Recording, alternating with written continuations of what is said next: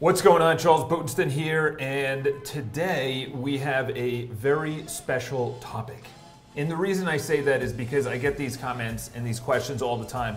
What about my friends? What about my family? What about society? What about something that I just have no control over? In other words, you do have control over your friends and the people that you actually associate, whether you're at work or you're at school, you can associate with other people. Obviously, if it's a smaller company, associating between 4 people, you gotta make it work. But if you're at a school, I went to a school that was like, what, 4,000 people? There was 1,000 per grade or 800 per grade, and I knew everyone, and you just associate with the right people. I'm going to introduce a topic that's going to be very profound. So in 2009, so I started reading 2007, 2008, and that's when I really started changing my life around. I graduated school a little bit late, college, because I just was a total disaster at that time. First book I actually read cover to cover was early 2007, right before I graduated. And then 2009, early 2009, a guy from Tony Robbins' circle or whatever came in, a sales guy came in and he said, listen, there's something called a UPW, Unleash the Power Within. You should go see it. Obviously, he wasn't as popular as he is now. Tony's embraced social media, obviously Netflix documentary wasn't out, whatever. Long story short is that's really when the journey started beginning, because I was kind of a victim of my circumstances. You know, I didn't have the greatest friends or the greatest influences or the best people in my life, and that's what I blamed it on, or the reason I don't have money, or the reason I don't have health, or the reason that I'm not in the relationships that I want is all these things on the outside, all right? Things that I thought I couldn't control at the time, and then I went to UPW, and that's when he said, hey, listen, by the way, you're not a victim, you can change it, and here's how. And then he kind of just gave you this blueprint. From there, moved on, took his advanced courses, very expensive. I probably, on Tony, probably about 60, 70 grand. I spent on his courses. I've been to UPW a couple of times. He's actually doing it again, not this week, the following week.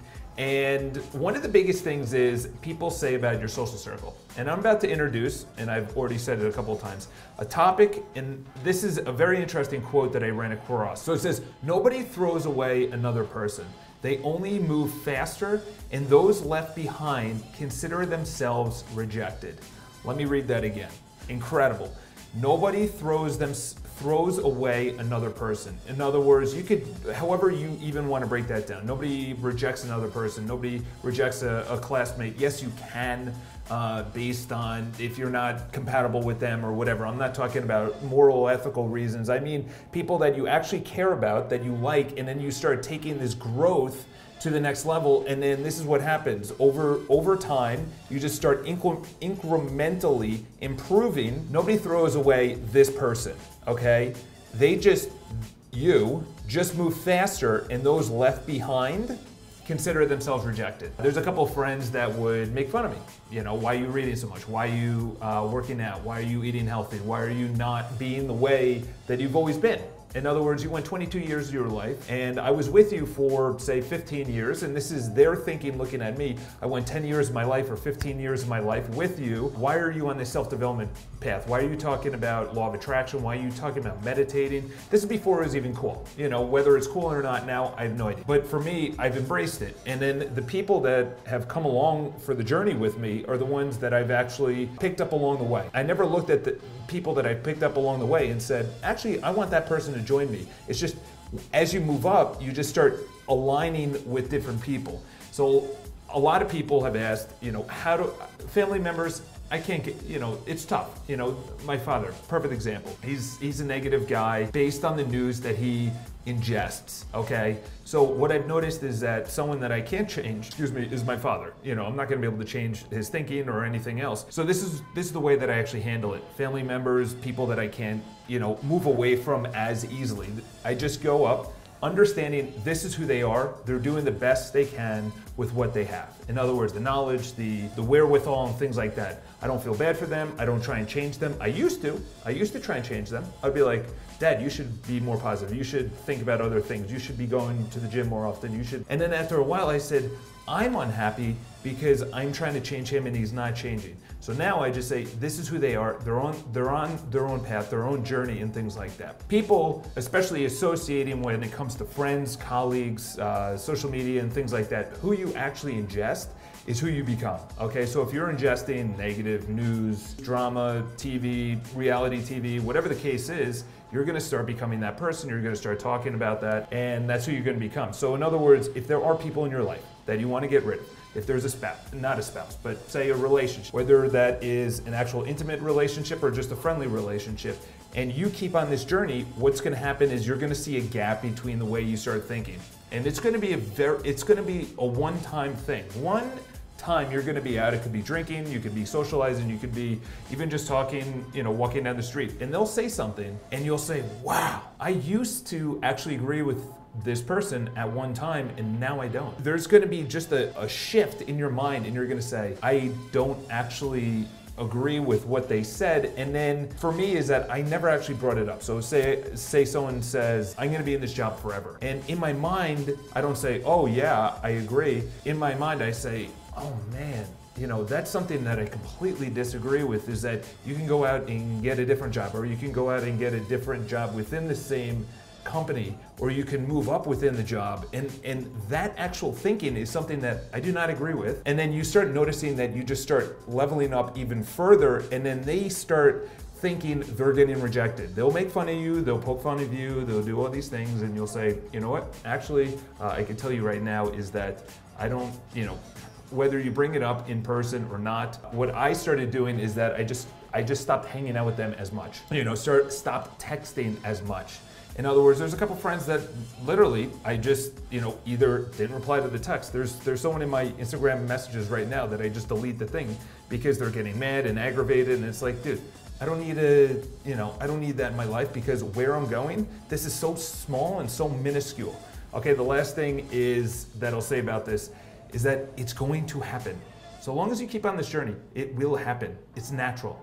Okay, you just have different priorities. Someone else's priority could be not going to the gym, not eating healthy, not reading, not thinking that personal development is cool or on track to actually change their life. Or they could say, you know what, I have a fixed mindset, and then you just start splitting and splitting and splitting. And it's just natural. There's friends that got married and they have kids and they don't go out. They don't need to go out. Why do they have to go out? They're married with a kid. That's their priority. It's the same thing, is that if you are aligning with someone and then you just start splitting, it's natural. Let it happen. It's not a big deal. Stop trying to change the person. Yes, introduce them a couple of times and you just leave it be. That's it. I introduced my father to it a couple of times. I love the guy. It was one of those things that I thought I can actually change people. When the student is ready, the teacher appears. It's 100% true, because 22 years of my life, people are probably telling me, Charles, if you study, if you do this, if you do this, if you do this, it's going to change your life. I said, I'm not having any of this. I'm not having any of this. And then at 22, read Field of Fear and Do It Anyway, read How to Win Friends and Influence People, and then that's when it all changed. And I said, holy cow, you can actually learn to be better in these areas that I thought was a fixed mindset. So if you guys have any questions, leave it in the comments below. Obviously, your social circle is everything. I would say the last 2 months is that area of my life started to flip, where I started looking at that and I started saying, actually, this is an area I really need to master. The people you hang out with, the people that you associate, the conversations that you have, the text messaging, even the exchange within, bantering with other people, girls, whether it's intimate or friends or whatever the case is that who you look to date intimately, who you actually look to become friends with, or who you want to become, just manifests in your life. It's crazy. It really is crazy. So if you have negative people, push them out first. And then you just literally just do a Rolodex in your life of who you associate with most often. Will you be associating with them in 5 years or 6 years? Are they on the same journey, 7, 8 years? And just think, in your mind, it's natural. Introduce them to a topic of, say, health, or not drinking so much, or meditating, or building wealth, or whatever the case is. Maybe 2 or 3 times, bring it up casually. Don't try and change them. Don't overwhelm them. If they don't like it, cool, not a big deal. That's who they are. You can still, by the way, associate people that are not on, say, the same trajectory. Just know that if that relationship is bringing you down, that's something that you do have to wean away from and or get rid of. It's just natural, all right? Don't look at it as a bad thing. You're not a bad person. You're just on different paths. So hope this is a good influence for you guys to kind of just push away the bad blood that's around you, that's surrounding you, the cloud. And this is actually the last thing I'll say right now, is that what I've noticed is that the majority of the people are in this 80%. You know, I think of it as a 10, 80, 10. The 10 at the bottom, you have no hope for. They are people that just, you can't introduce anything to them, you know, they're just bad people. You know, the bottom 10% of society, you always have those. You know, they could be in jail, they could be drug addicts, they could be just completely corrupt, just really evil people. Then you have 80% that are just trying to get by. They're just trying to make the money, do the best they can, you know, things like that. They're using the best tools that they have. Those are the people, you know, you respect them because they're using the tools that they were given. And then the top 10 is, you have to understand that, is that 10 people, consider just one person special, or even less, maybe out of 20, there's only one, which is 5%.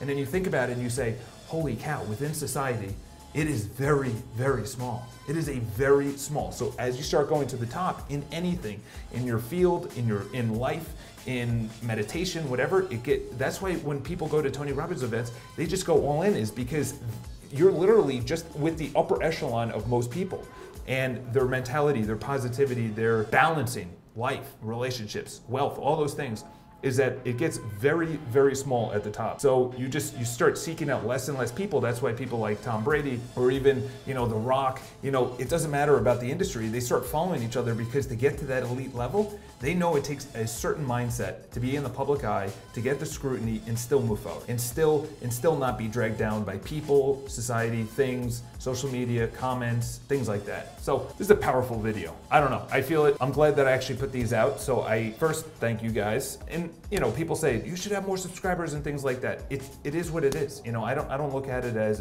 it should be or it shouldn't be. I just know that in 10 years I'm gonna be in a totally different place. In 5 years I'm gonna be in a totally different place. I'm not playing the short tail. Okay, the short tail is I try and, you know, clickbait, anything, clickbait titles. I start paying for ads, things like that. For me, natural, organic, best way to go. So if you guys enjoy this, comment, like, subscribe, whatever you want to do. And of course, if you want any topics covered, leave in the comments below. Have an amazing day. Talk to you guys.